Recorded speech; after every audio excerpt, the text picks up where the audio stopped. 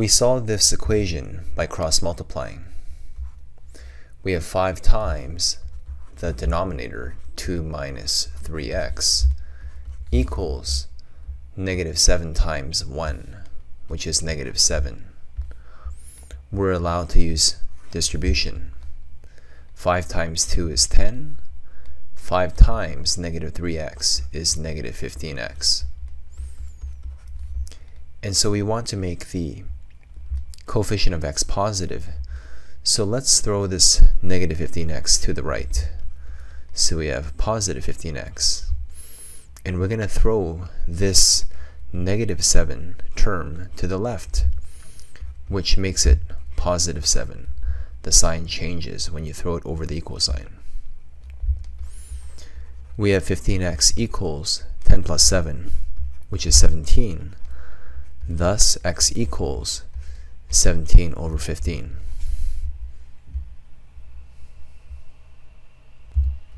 Let's use distribution for this equation. We have 2 minus x equals 3x. We have 3 times 1 is positive 3. Let's gather our x's towards the right. We have 3x plus x. And this positive 3, when we move to the left, becomes minus 3. 2 minus 3 is negative 1, and 3x plus x is 4x. We divide both sides by 4, and we have our answer, x equals negative 1/4.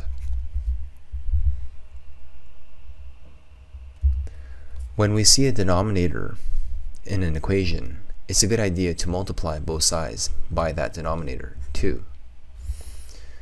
When we multiply both sides by 2, we have a doubling of the terms. 2x becomes 4x, and the second term becomes just x, because when we multiply by 2, the 2's cancel. The positive 1 becomes 2, and the 5 becomes a 10. Now this equation is a lot easier to work with. What is 4x plus x? We have 5x.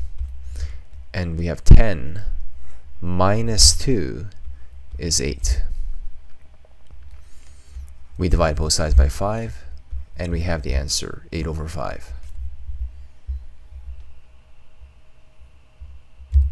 Again, we have an equation with a denominator. This time we have 3.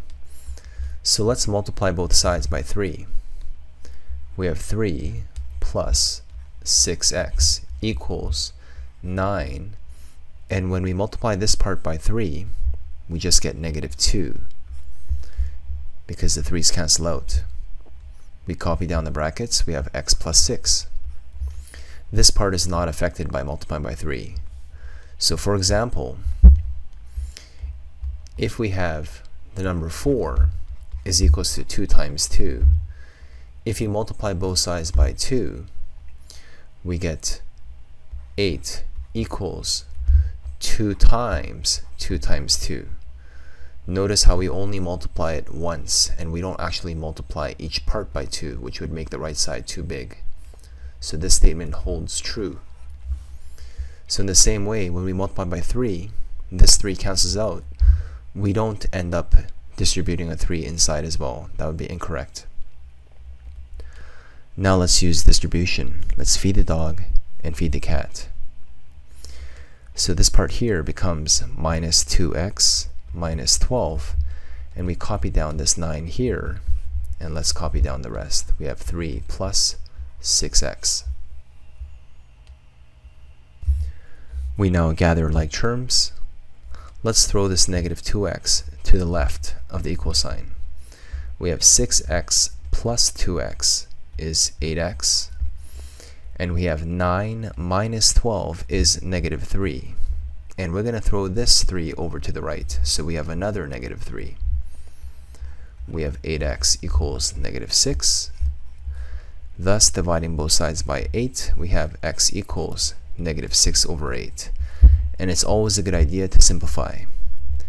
Dividing top and bottom by 2, we have negative 3/4, which is our final answer.